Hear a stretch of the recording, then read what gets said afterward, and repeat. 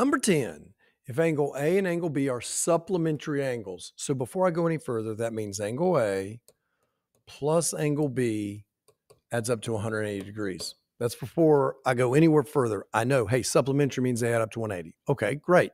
With angle A 70. So it says, hey, C's, this guy's 70. So what does angle B have to be? Well, now we're just going to solve it for angle B. Subtract 70 from both sides, or you should be able to see that it's 110. But when you do the subtraction, you see the 110, and hey, angle B is 110 for number 10.